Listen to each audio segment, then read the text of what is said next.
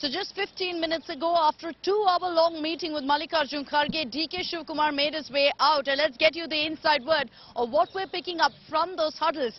DK Shivakumar is digging in his heels and how. Reportedly, and this is the information we're picking up, DK Shivakumar is quite simply not willing to budge on the CM demand. He's saying even if you want to make it rotational, and this is a compromise that he's coming up with, saying if not full term, even if you're making it split between the two of us, between me and Siddaramaiah, I want to serve as the Chief Minister first. Give me the first 2 years and then give Siddaramaiah the rest of the tenure. That's the big breaking news that's coming in right now. So now it's back to square one. The High Command comes to a huddle, figures out whether this is a compromise that works for them. Will they make DK Shivakumar the Chief Minister first and then Siddaramaiah?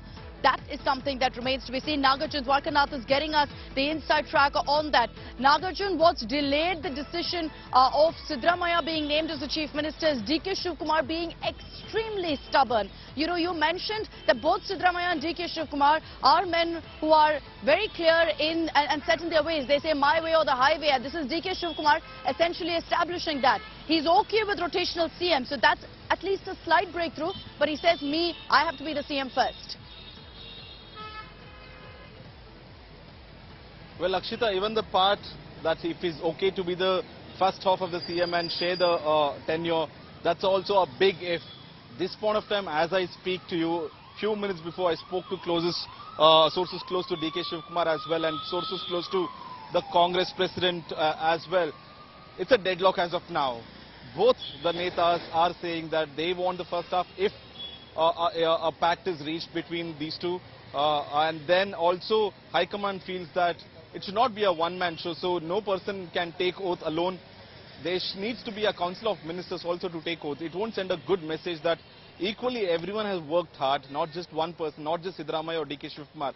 A booth-level karyakarta to the topmost leader, all of them have worked together, and hence council of ministers around 8 to 10 plus the Chief Minister taking oath would send a good message or a strong message to the people, thanking them because they have given a strong mandate. And second issue is, Mr. Shivakumar is very adamant. He's saying that nothing less than Chief Minister I want. Because the High Command felt that Siddaramaiah would be the Chief Minister and the message was communicated to Mr. Siddaramaiah. The DPAR locally had been on standby and they had started doing the preparation. And remember, the DPAR is a government body. So when they started doing preparation, all the media houses, including the fans and supporters of Siddaramaiah, started celebrating. The media houses then said that Siddaramaiah would be the Chief Minister. But the negotiation stopped when Mr. Shivakumar said, I don't want anything else apart from the Chief Minister post. Even if, hypothetically say, I agree to a pact sharing or a tenure sharing, I want to be the first half of the tenure. I don't